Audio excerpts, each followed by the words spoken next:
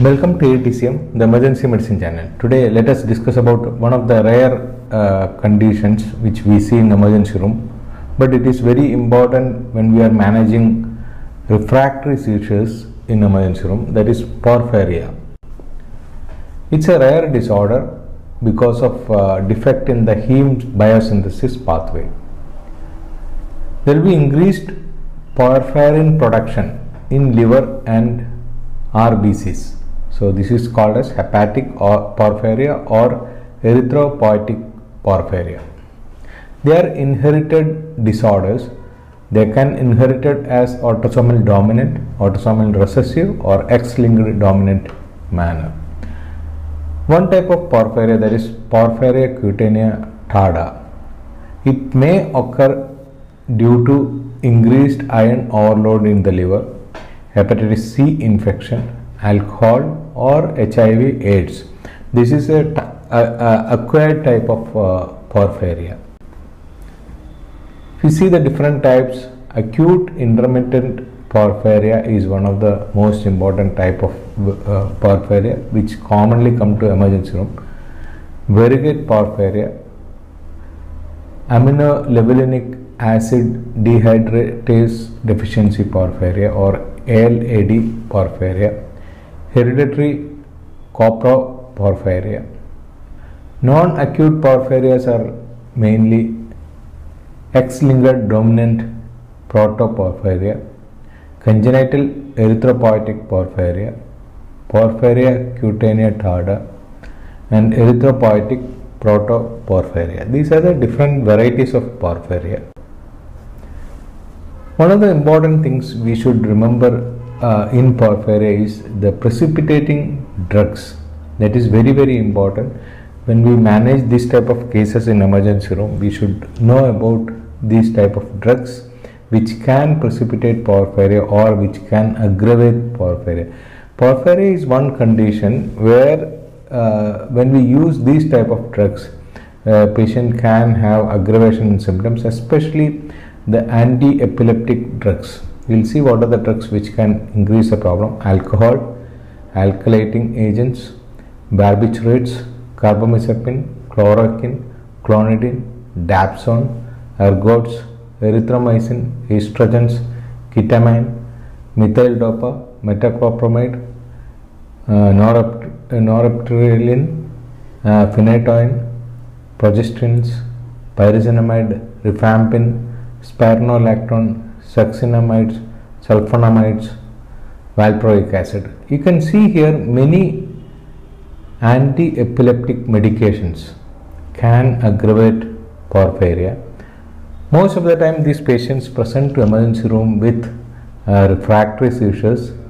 So normally when there is seizure, we try to start phenytoin, phosphonatoin, valproic acid, all these things, but the problem here is it can be aggravated by these drugs.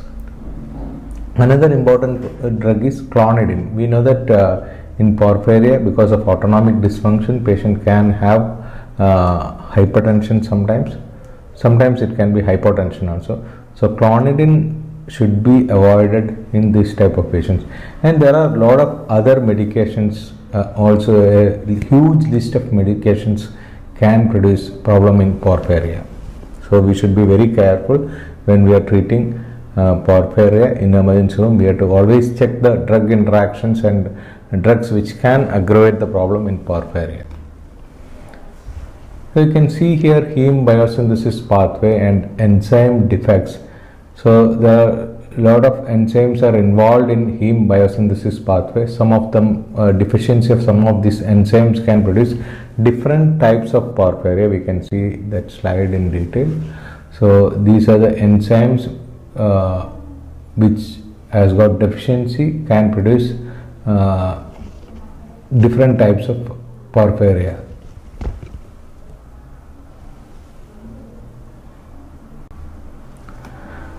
Acute intermittent porphyria present with acute neurovisceral porphyria.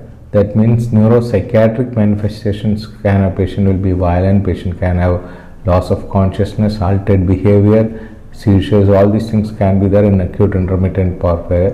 This is due to partial deficiency of heme biosynthesis porphobilinogen deaminase. It's an autosomal dominant disorder, and these patients can present with, we already discussed that patient can have disorders like altered behavior, convulsion, seizures, but they also can present with acute abdominal pain, nausea, vomiting, diarrhea, paralytic ileus-like features, urinary retention. All these things can be there.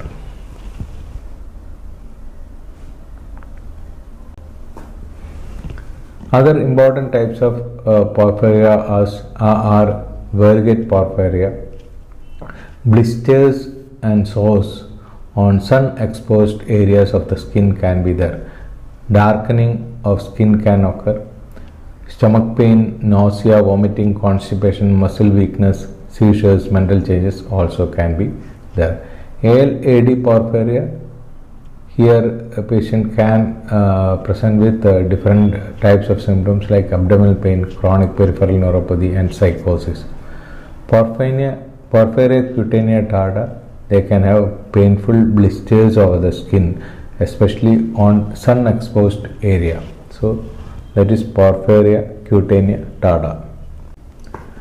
Now photosensitivity features like you can see skin erosions, blisters, hyperpigmentation, all these things, especially on sun exposed areas. Patient also can have pain, erythema, hirsutism, photosensitivity, all features. This is due to accumulation of porphyrins in the skin. Neurovisceral manifestations, we already seen acute abdominal pain, autonomic dysfunctions like tachycardia, bradycardia, hypotension, hypertension, constipation, increased sweating. Neuropsychiatric manifestation like altered behavior, abnormal behavior, convulsions, hyponatremia due to SIADH, motor neuropathy. Symptoms are mainly episodic pattern. In between, patient will be normal. Whenever patient is having aggravating triggers, patient can develop all these problems. Drugs which can produce aggravation of symptoms are anticonvulsants, sulfonamides, oral contraceptive pills and alcohol. In acute intermittent porphyria, patient can have unexplained abdominal pain, especially in young women. Central nervous system dysfunction like altered behavior, abnormal behavioral issues, coma, seizures, all these things. Psychiatric problems can be there in patients. Hyponatremia is due to SIADH. And most striking feature of this type of porphyria is reddish urine. That is very, very important. So any patient who is having refractory seizures which is not responding to phenytoin, fosphenytoin, phenobarbital, or if the seizure is aggravated during your treatment, and if the patient is having red urine, you have to think about porphyria. Now the diagnosis is mainly by demonstration of porphyrin precursors in blood and urine. Family history is very, very important. Many patients can have family history, but it is not a must that all patients should have family history. Urine porphobilinogen excretion during an attack usually 50 to 200 milligram per 24 hours. Measurement of enzymes that are deficient also can be detected in patients with porphyria. This is a chart which explains how to investigate porphyria in your clinical ward. Now differential diagnosis are very, very important in acute abdominal pain. One of the important differential diagnosis for acute abdominal pain or recurrent abdominal pain without any major reason is lead poisoning.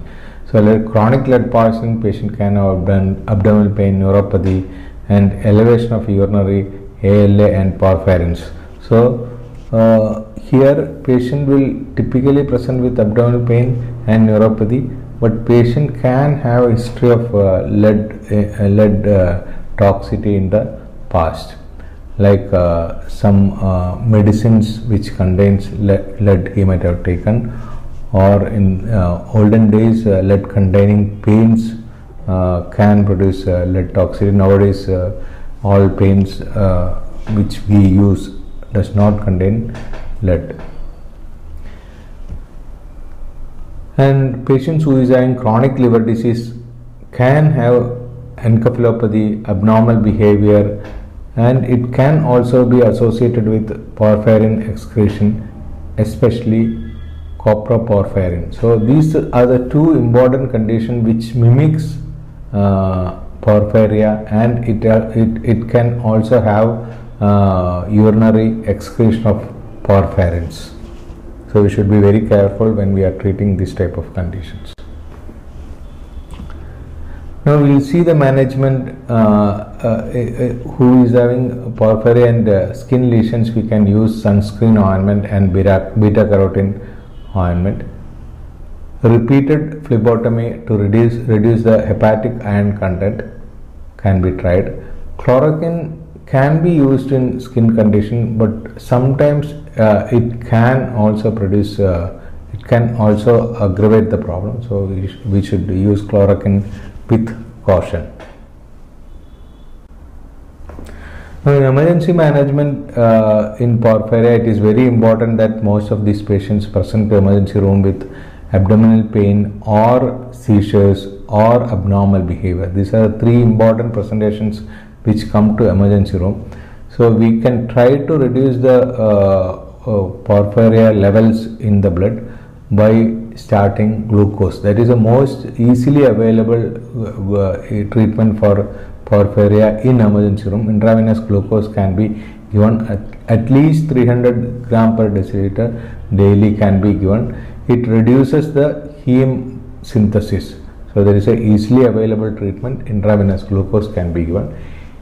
Hemin or carbohydrate loading are used in acute attacks in emergency room. Both can down-regulate hepatic ALA synthesis. The rate limiting enzyme for heme biosynthesis in the liver, that is ALAS1. The hemin dose is 3 to 4 milligram per kg hemin once daily for 4 days. Narcotic analgesics can be given in abdominal pain. You can try paracetamol also. Gabapentin, benzodiazepam, levetiracetam. These drugs can be given in convulsions. So all other anticonvulsives are contraindicated in porphyria. So we can try with benzodiazepine and levetiracetam in emergency room. Levetiracetam loading dose is 15 to 20 milligram per kg body weight as a loading dose, or in adult we can give 1 gram stat, then 500 milligram 3 times daily can be started. Gabapentin also can be tried to control the seizures once you stabilize the patient in emergency room. Benzodiazepines like lorazepam can be given once the patient is having status epilepticus. Phenothiazines are useful in nausea, vomiting, anxiety and all. So these drugs also can be tried. So we have discussed about one rare problem which can come to emergency room, that is porphyria. Porphyria can present to emergency room with seizures, abnormal behavior, abdominal pain. When we see such conditions, we have to rule out chronic liver disease by investigating LFT, ultrasound, or lead poisoning also should be suspected by doing lead levels in the blood, because both of these conditions can have urinary excretion of porphyrins in that condition. And the most easily available treatment for porphyria in emergency room is dextrose or glucose. So that can be tried. Other treatment also we have discussed, and it is a very rare condition. We suspect porphyria whenever we have a refractory seizure or the seizure aggravates on anti-epileptic drugs, and most of these patients can have red urine. So seizure, altered behavior, seizure is not getting controlled with routine seizure medications, and if the patient is having abdominal pain and red urine, we have to suspect porphyria, which is one of the rare conditions which can present to emergency room with neurovisceral manifestations, skin lesions, all. Thank you.